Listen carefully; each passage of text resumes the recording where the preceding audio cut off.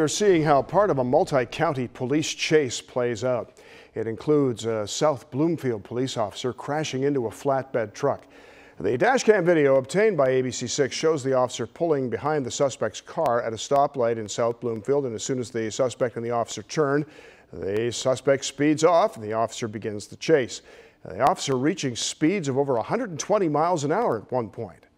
And a little over 10 minutes later, the officer can be seen driving through Mount Sterling.